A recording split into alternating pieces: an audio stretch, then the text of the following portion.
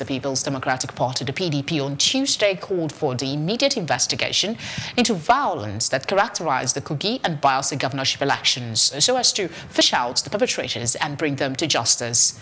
The party, in a statement in Abuja, particularly decried the killing of its women leader, Acheju Abuh, who was reportedly burnt in her house. According to a statement signed by the party's National Publicity Secretary, Kola Olugbodiyan, PDP is grieved by the killing of its members and other innocent Nigerians by thugs that disrupted the electoral process.